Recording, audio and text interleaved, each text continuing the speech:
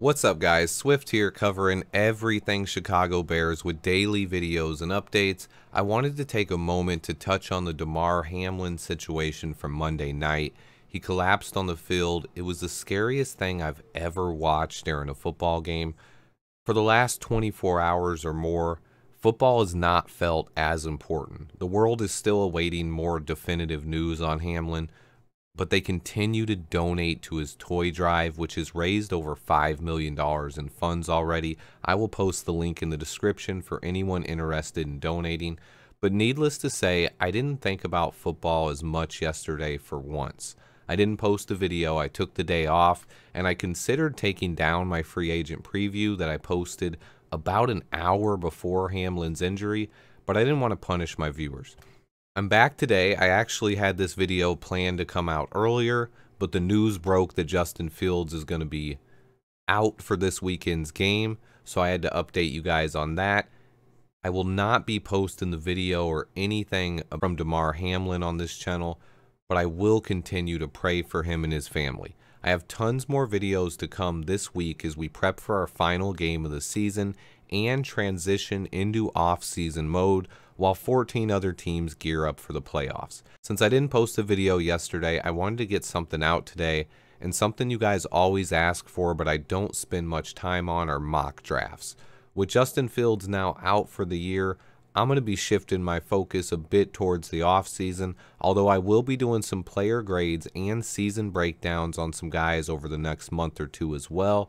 Keep an eye out for that, but today I'm giving you a couple of mock drafts, all featuring one trade down, where I wanted to move down a couple of spots to pick up some extra picks. I wanted to move down from the top spots to show you guys how many extra picks we can acquire, but I didn't want to make multiple trades. I'm going to show you the mock draft and briefly walk you through them. Also, I wanted to take this opportunity to draft someone with our first pick that is not named Jalen Carter or Will Anderson. Let's get right into it. My first mock included a trade down with the Indianapolis Colts from number 2 to number 5 overall, giving me 3 extra picks to work with, adding a second, a third, and a 5th round pick. The board fell very differently in this one, with the top 4 picks not having a quarterback go. It was Myles Murphy, Jalen Carter, Will Anderson, and Brian Brzee. My 4 favorite D-line prospects off the board, leaving me to pivot at number 5. This would be a chance for Poles to trade back again, or potentially take an offensive tackle like Paris Johnson Jr.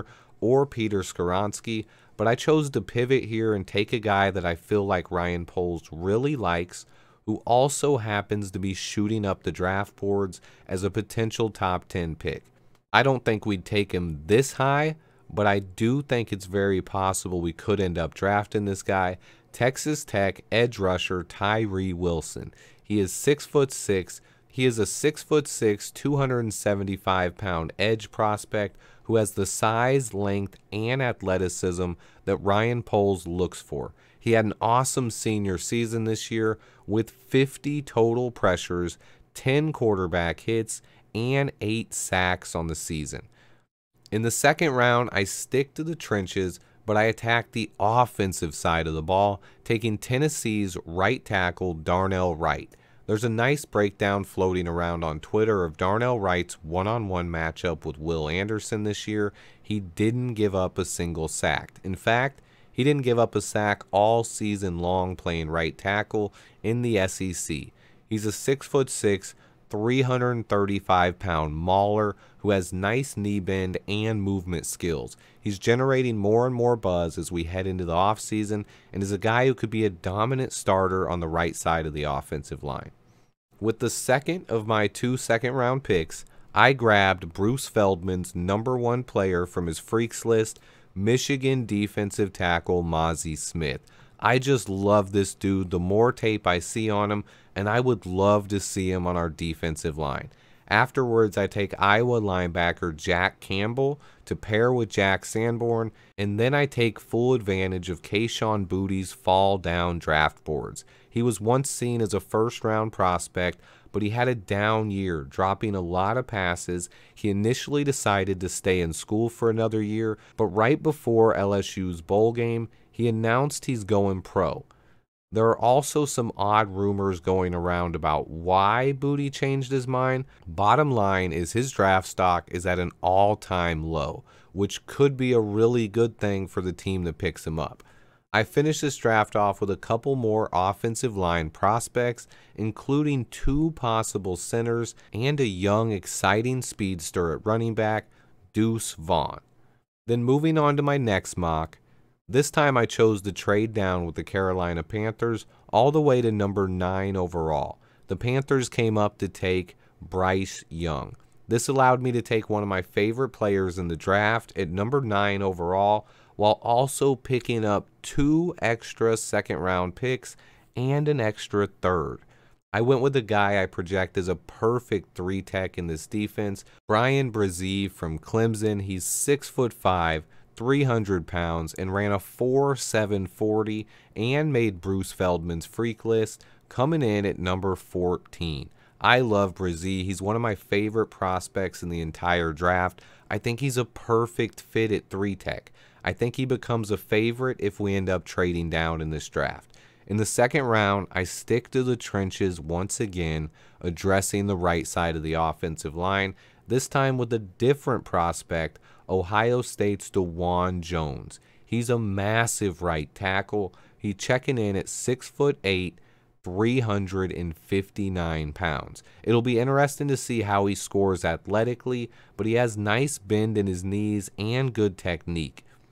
I then once again couldn't resist going back to the well with Michigan's defensive tackle, Mazi Smith once again.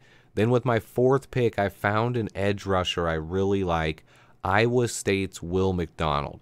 He's a similar prospect to Will Anderson in a lot of ways with his size and pass rush prowess.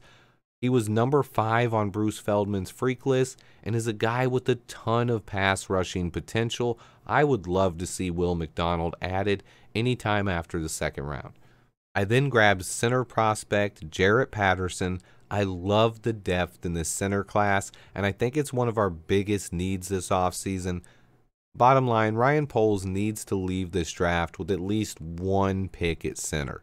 I also nabbed Jack Campbell again. If he's available this late in the draft, he's going to be a steal in my opinion.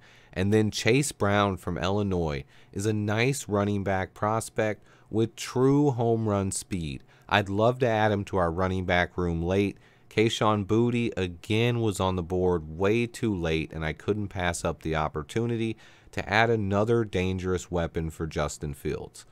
I cannot wait for the draft this year. It's in Kansas City. There's even a chance I go to the draft this year. We'll see. I'd love to get that number 1 pick and use it to trade down and acquire a ton of assets.